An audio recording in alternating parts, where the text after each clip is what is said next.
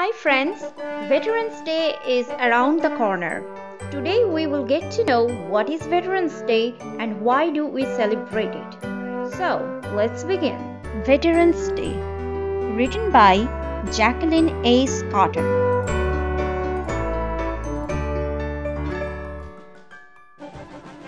Do you know a veteran? Veterans are men and women who were in the armed forces. The Army, Navy, Air Force, Marines, or Coast Guard. Veterans worked hard to keep our country a safe place to live. On Veterans Day, Americans show that they are thankful for these men and women. We celebrate Veterans Day on November 11th. Veterans Day was first called Armistice Day. Armistice Day began after World War I ended on November 11, 1918. Armistice Day was a day to remember the veterans from World War I. America fought in other wars after World War I, so Armistice Day was renamed Veterans Day. Veterans Day is not just for people who fought in war. We also remember the people who kept our country safe in times of peace. People in the armed forces also perform many other jobs for which we should be thankful.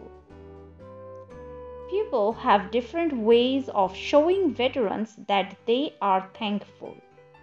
Some people visit veterans in hospitals. People go to Veterans Day parades. They watch veterans march. Some people fly flags outside their homes.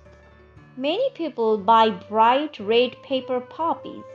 Veterans sell these red flowers to help veterans and their families. These paper flowers look like the poppies on the World War I battlefields. On Veterans Day, many people visit cemeteries. They put flowers and flags on veterans' graves. At 11 o'clock in the morning of November 11, many people stay silent for 2 minutes. They remember those people who died to help protect our country. The President of the United States places a wreath at the Tomb of the Unknowns in Arlington National Cemetery on Veterans Day. This wreath honors all men and women who lost their lives in wars. You do not have to know veterans to thank and remember them. These men and women protected our country and made it a safe place to live. So friends, now let's take a look at the new words that you have learned from this book. Armistice Day, cemetery, flags, hospital, parade, poppy, veterans, wreath. The end. We are planning to visit to a cemetery and put some poppy flowers and flags on the graves of veterans. What's your plan for this Veterans Day? Let me know on our Facebook page.